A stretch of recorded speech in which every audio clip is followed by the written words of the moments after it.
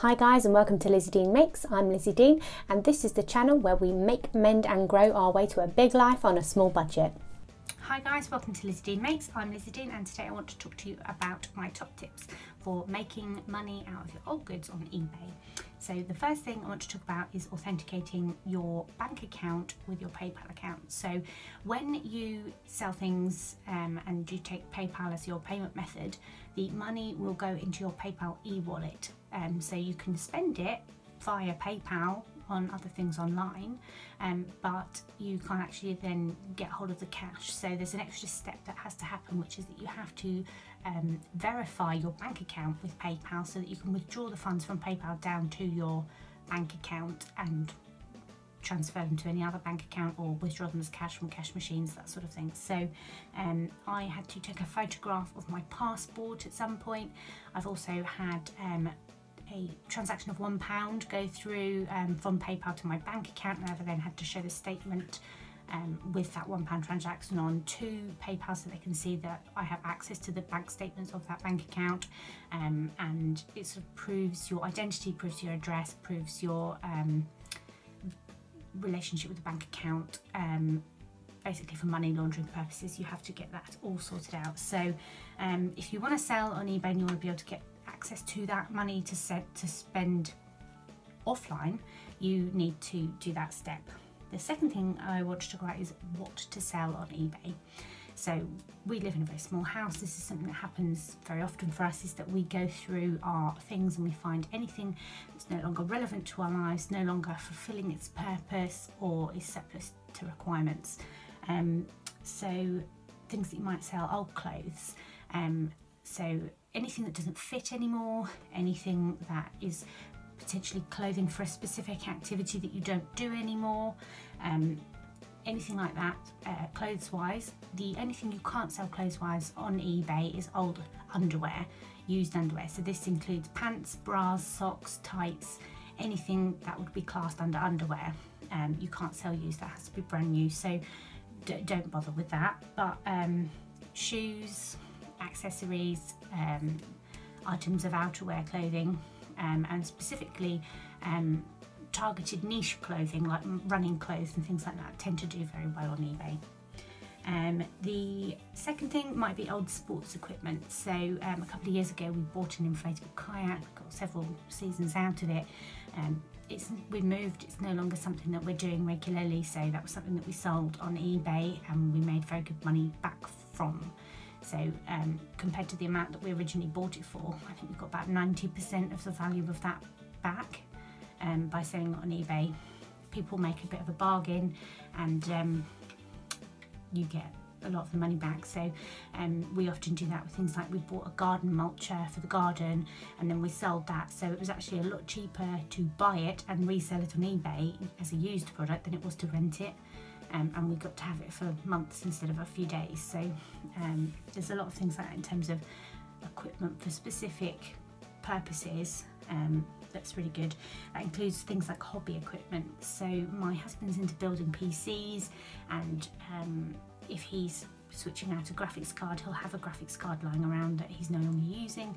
Things like that are really good for selling on eBay, as are any sort of niche hobby equipment, whether that's crafting, die cutters, knitting needles, you know, whatever you can think of, that sort of thing sells very well secondhand on eBay. DVDs, books and video games, a lot of these are sort of not massively worth anything and they're best just a music magpie or something, but there are specific things like limited edition video games, things like that, that are sort of more collectible, and they eBay very well. And old furniture, so even if it's not very high quality furniture, there are people out there looking for old sort of chipboard flat pack things that they can upcycle, or you could upcycle them yourself before selling. There are certain limitations on things that you ought to sell, like upholstered items that are not upholstered to fire safety standards and things, but it's a good way of getting rid of old unwanted furniture, so it's well worth looking into. The third thing I want to talk about is photography. So once you've got your bank account set up, your PayPal account, you're ready to list these items, you know what it is you're going to sell. The next thing you want to look at is how to get good photographs and what things to take photographs of to sell your items. So you need some way of displaying your items. So you might lie things out on a nice floor. So if you've got a nice floor surface, like really nice hardwood floors, or maybe a nice tabletop that you can lay things out on, or if you're dealing with hanging items, then I think nice coat hangers like this for a start, but ones that have got this twirlable hanger part on. So you can just use sort of bog standard ones like this. You don't have to have a fancy one. I always think they look nice, but ones like these where you've got the adjustable head, which means that you can hang it over the back of a nice white door or on any other surface, and ones like these that you can hang trousers or skirts, things like that, so that you can get good shots that take in the whole of the item. The other thing is lighting. So if you go into a nice department store or anything like that where places are trying to sell you products, you go into a luxury high-end hotel, one of the key things you notice is that they have a lot of lighting. So not only do they have overhead lights, they have a lot of lamps and spot lighting going on elsewhere as well, different levels of lamp, but they have an awful lot of lights going. So if you want to sell something, if you've got a grey and dreary picture of it, it's not going to look good. If you've got a nice bright and airy picture of it, it looks much more high spec. It's kind of like when you watch those home makeover programs and they always show the before pictures, they're really grey and drab and dreary, and the after pictures, they're all really bright and illuminated. It makes a big difference to how good quality, happy the item comes across. So good lighting is key, whether that's natural lighting or putting a spotlight on it from a lamp or something. Just get lights on when you're taking pictures of these items you're going to sell. The next thing is to have a high pixel count camera. So whether this is a camera on your smartphone or whether this is a digital camera that you're using, whatever you can find that's got the highest pixel count, that's the camera to use.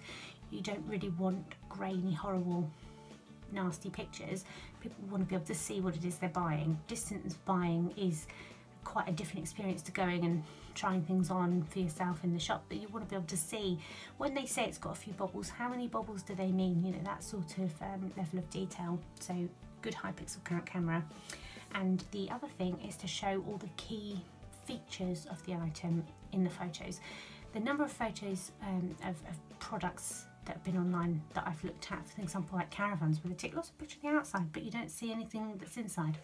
If you're not taking pictures of the key things that people want to know about that product, they're never going to go any further, they're never going to buy it. So if it's got interesting pockets in running trousers to keep your phone and your keys and things in, that's a key feature. If it's kids' shoes and they've got Velcro fasteners, that's a key feature because kids are able to open and close them for themselves. If they've got special sort of ventilation in running gear to stop you sweating, that's a key feature. Anything like that that you can pick out that's great about that product, you want to make sure you get that in your photographs. You want to make sure you show off all the different features that this product has. The next topic I want to talk about is titles, tags, descriptions. So SEO, which is search engine optimization. When someone searches on eBay for your product, you want it to come up for that hit. So you want to make sure that when you're deciding what to call that listing, that you include all the key information. So particularly when listing clothes and things, I always make sure that if it's from a specific place that people value, if it's got a brand name, you want to include that. If it's for a certain age range of kids or a certain size for women, or something like that, you want to make sure that you list the sizes, the colours, the key. What is that item? Is it a jacket? Is it a dress? Get that word in the title. Then also make sure that you get those words in the description and in any of the key sort of feature tags on that item, so that it comes up well in search engines for people looking for that item. So if there are other ways of saying the same thing, synonyms, and that sort of thing, you want to switch them in and out, so you make sure that you describe all the key features of that product as well as you can. that leads on to key information. If someone's going to come and they're going to buy something, they want to know exactly what it is they're getting. So if you've got clothes, you want to do what size is that item of clothing, what materials is it made of. If something's 100% cotton, that's kind of a good selling point, as opposed to something that's polyester or nylon or viscose, something that's a man-made fibre versus natural fibre. Point that out, that's a great feature. Also, has it got fasteners that are buttons, velcro, zips? You want to mention that sort of information. That's the kind of thing that people want to know. If you're selling vehicles, whether that's quad bikes, tractors, cars, trailers, caravans, is it road legal? What are the specifications about it? Is it something that's MOT'd? How long's it got left on the MOT? That sort of information about whether or not it's in good working order. The second thing is, for anything else, is it working or non-working? Is it something that can get up and go, or is it something you're selling really for spares or repairs or parts, or someone who's going to upcycle that piece of furniture and instill some new life into it? Is it something that is ready to go, or is it something that's going to require work? Also, the year, the make and the model. A lot of things, specifically tech or vehicles and things, you want to know exactly which one it is out of a range where they're releasing them over time. So being able to nail down the specific one you've got. If it's an iPhone, is it an iPhone 5 or an iPhone 5S, or an iPhone 6 or an iPhone SE? What is it that you're selling? What's the specific details about that? The other things are, is it coming in the box it originally came in? Does it have the original tags? Does it come with all the chargers and any other accessories that go with that item that would have come with it when you bought it? Or any items that you've since purchased that you're going to sell as part of a bundle. And finally, any faults or issues with the item that people should be aware of when they're buying it. You want to be as honest as possible. So if you're selling a blouse and it's got stain down it, you want to make that clear in the description that is an issue with the item. When people know that up front, if they still decide to buy it, at least they're buying it knowing exactly what it is they're getting, and you're not going to have any bad issues with feedback.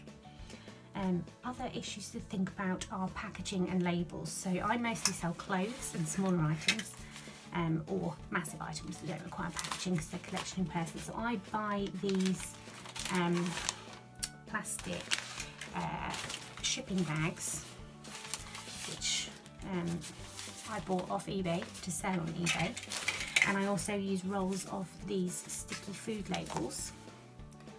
You see, sort of long and thin. So you want to put a label on the front with the postage address that you're posting it to, but you also want to put a label on the back that says where it came from. So if there's any issues with delivering it, or any issues like that, that the postal service can return it to you, and you've got some method of dealing with that sort of issue if it comes awry. Make sure that you only put things in the post that are legal to put in the post. There are checklists of things that you are allowed to post and things that you aren't allowed to post. That also differentiates between if you're posting inland within Great Britain or if you're posting overseas. So make sure you check those things out. There are also a couple of postcodes in Britain which are difficult to reach, which have higher postage rates than the rest of Great Britain, so make sure you check that out. Postage options and payment options. When you're making a listing, you can decide whether or not you want to run it as an auction, run it as a fixed price, have people being able to make you offers and say, you want £10 for it, but what if I give you 8? So you will need to set out exactly how it is you want to sell it, what money you want back for it, what payment options. Can people pay by PayPal? Do you want cash on collection only? What are the options for paying you for those products? Also, what are the options for postage and collection of those products? So if you're selling something big and heavy, are you prepared, if they really want you to arrange for a courier at their expense to deliver it to them? Is it collection in person only? Would you be prepared to deliver it, to drive it out within sort of a 20-mile radius of your location?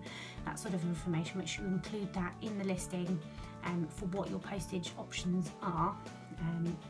I tend to do things on second class Royal Mail, which is fairly straightforward, and I tend to put a lead time of 2 working days because I can't always get to the post office immediately to post the item. So setting realistic expectations that you can fulfill in terms of postage is very important. And then lastly, what would you do if it all goes wrong? So you need to have a plan.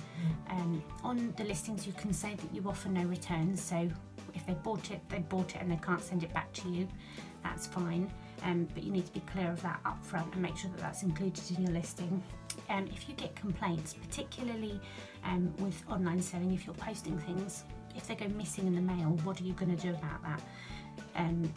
So if you're not sending things recorded delivery or something like that where they're being signed for at the other end, so you've got sort of proof of receipt, at least you can get proof of postage from the post office. So keeping hold of the receipts that you get from the post office or the courier service when they come and collect the item and it goes off into their care, that can be quite important in terms of tracing what's happened with it. You at the end of the day as the seller are responsible, so if it goes missing in transit you have to refund the buyer and you have to then follow it up with the courier service using your proof of postage receipts. So that's another key important thing. But also, what are you going to do in terms of getting feedback and making sure that that feedback is good, because on sites like eBay you've got a sort of trustability rating over all the transactions that you do as a buyer and as a seller. So you want to make sure that you're giving feedback to the people who bought from you, but also that you're getting feedback from them as a seller, because that helps you to sell more items in the future. So those would be my top tips for selling stuff on eBay. It varies. I mean, when you're selling something big, like we sold our inflatable kayak and we sold that in a gear for £210, so you can make quite large chunks of money in one go, or you can end up doing what I normally do as a regular sort of flow, which is any old clothing items, and that maybe brings in maybe £30 a month. It's not huge, but it covers some of the groceries and day-to-day expenses, so it's a great thing to be doing. And it's also something you can do where you sell all your things on eBay and you put all the cash into a pot, and then twice a year you get to go on a massive Primark haul. That's a good one to do. So those are my top tips for making money selling your old stuff on eBay. I hope you've enjoyed this. If you have, please like it below. And if you've got any more top tips on how to make money selling your old stuff, whether it's on eBay or other sales platforms, what is it that you do that you think is really key to making more money out of the old stuff that you've got? If you've got some, please put it in the comments below. Thanks a lot. Bye.